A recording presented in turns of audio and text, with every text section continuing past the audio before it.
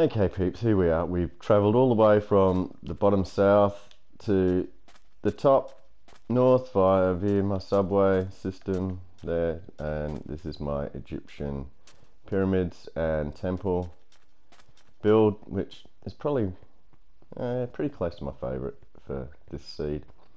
Got 3 pyramids and temple. We'll climb to the top of one of the pyramids so we can get a good view of it all. And while we're doing that, by the way, Pebs 13. There you go. Hope that spoils your day. Okay, here we go. 3 pyramids, temple. We shall now have a bit of a closer inspection. We'll start by the pyramid. Have a look inside the pyramid to see what I've done in here. Okay, doors are shut. Good. I know they're shut because I did one take before and everything was open, so I had to stop. Oh my god, I hate that switch. Okay, and that switch, beautiful. Okay, the door's now open. Let's come in, have a look around. There's that room. Yeah, try to add a bit of detail. Coloured blocks, little indented alcoves. Yeah, it looks reasonable. Okay, that's about it. No, wait, there's more. Let me see if I can hit that. Oh, another secret door with a passage. Okay, let's go down here. And this is the burial chamber. There's canopic jars, yeah, which is where they used to store the main organs. Pretty gruesome, and that'll do for the mummies cast. I mean, you're pretty limited with what you can do in this game sometimes. Anyway, there you go. There's the interior of one of the pyramids.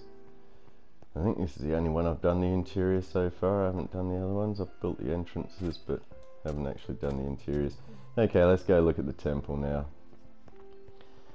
This is where I'm quite impressed. There's a what do they call them things? Oh, I can't remember. Anyway, now like most of my builds, if I'm doing a build, I kind of like to have a little bit of a connection to actual factual reality, and in this case, and here we go with a bit of a mouthful, but the ceiling here is based on the ceiling of the hippest style hall in the Temple of Karnak, which is a hell mouthful, but if you've ever played a Tomb Raider game, you'd be pretty actually familiar with that area.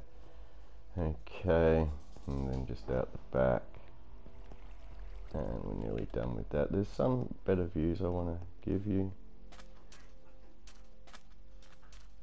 Let's try and get a decent view of this temple. Yeah, I see, this impresses me. I really like this temple. I think it does actually look kind of Egyptian.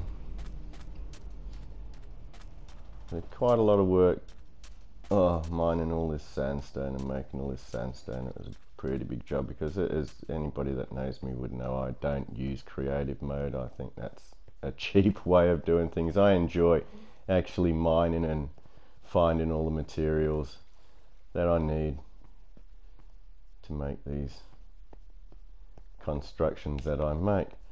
Okay, and yes, I really like this temple, I must say.